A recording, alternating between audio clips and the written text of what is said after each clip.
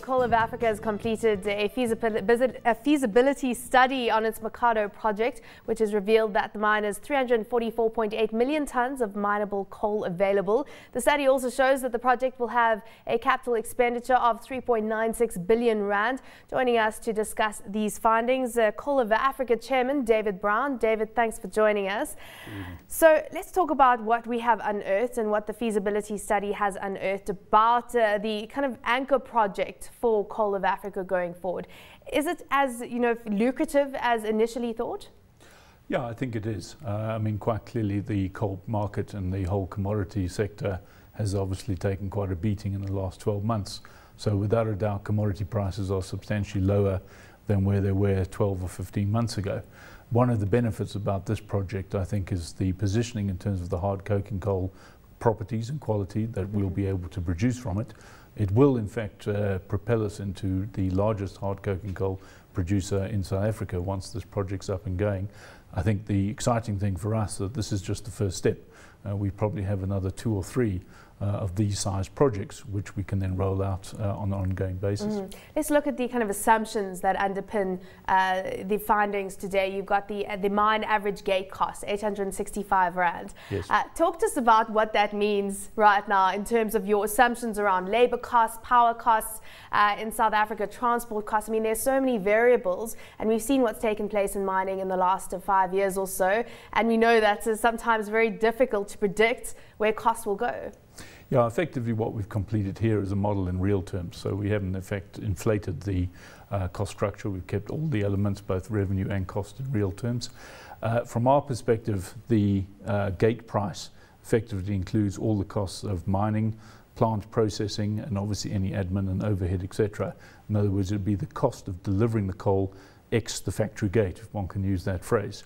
Logistics costs would be on top of that, and in essence that's why we are trying to position this particular colliery in terms of having a large slice of domestic utilization as opposed to all being for export. So that is a shift, because initially wasn't it all intended for the export market? No, I think we were always going to go for a blend, but quite clearly with the logistics costs being relatively high, for us it's obviously beneficial to obviously push as much as we can into the domestic market. Would you be able to then go to the likes of Eskom now with this feasibility study and look at contracts? I think we would definitely start that process. From our perspective... Are you starting that process? Well, I think as soon as we get out of here, yes. I think from our point of view, quite clearly, we've obviously had to get the feasibility study completed. We had to get the numbers out there. We had to obviously go through quite a rigorous process with a lot of third-party review, because quite clearly a company can bring out a set of numbers, but you need people to actually trust the numbers that have been brought out. So we've had that large-scale third-party review. We have now got, I think, a very robust and financially viable project.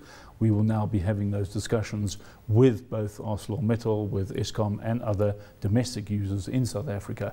I think one of the benefits for us is because this project will deliver in probably 26 to 30 months' time, effectively that would then feed into the potential Eskom deficit, and I'm sure we've seen those figures even on this program come through, that there are potential deficits in terms of supply coming through in they're hungry for coal, looking for potential producers, even junior miners they're trying to encourage. Absolutely, and I hope we fit all of those elements. In terms of capital expenditure, almost 4 billion rand is what it's earmarked at, 3.96 billion rand, including contingency. How's this project going to be funded? Yeah, it's a good question. I mean, quite clearly we needed to get through this process because then we need to be able to approach the markets. Essentially what we're going to be looking at is a combination of equity and debt.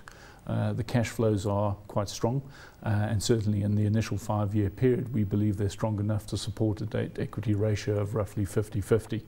The balance of the equity we would look to effectively invite partners to participate in the equity of the project level, and effectively while still retaining a majority level we would look to obviously invite partners in to take up quite a significant equity stake in the company.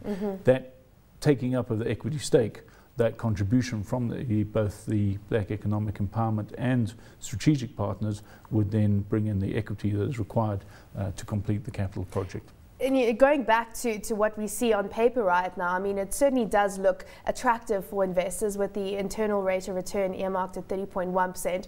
Are there any other coal projects, any other new mining projects in South Africa that compare to that kind of forecast? Well, I think the benefit we have here is the blend between hard coking coal and thermal. A lot of the South African coal production is in the thermal area. Thermal pricing is something of a discount to hard coking coal, and therefore the uplift that we get is because of the fact we'll be able to produce over 2 million tonnes of hard coking coal. But you say this potentially is going to be one of a few other coal projects you're looking at for Coal of Africa. Absolutely. I mean, effectively, we're trying to reposition the company from effectively a thermal coal producer into a primary hard coking coal producer with a good thermal byproduct. And in terms of exploration, where's that taking place? Well, effectively, we have tenements just north of the Makhado project in the Greater Soutpansberg area, and effectively we're obviously completing prospecting drilling in that area, but also we are submitting our new order mining right applications for those areas as we speak. Appreciate your time today. Thank you for unpacking the kind of outcome of the feasibility study for us. Chairman of Coal of Africa, David Brown.